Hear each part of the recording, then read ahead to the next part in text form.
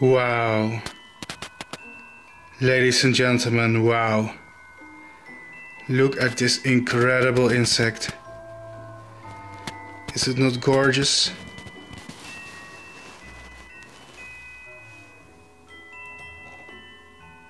Ladies and gentlemen, may I introduce you to Deilephila elpenor, the elephant hawkmoth. One of the prettiest hawkmoths in the world, maybe. And it's native to my country, the Netherlands. Incredible, huh?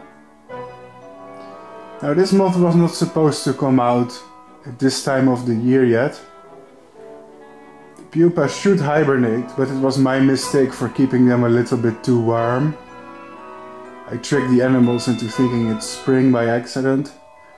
But it was a happy accident because it allows me to prematurely show the insect off.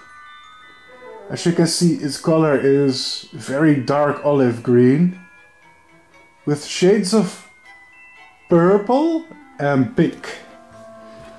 So this is really a beautiful species of hawkmoth, and it's very brightly colored, as you can see.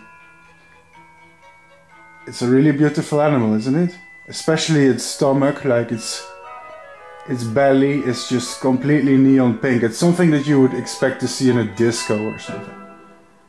Can you see it? It's a marvelous animal.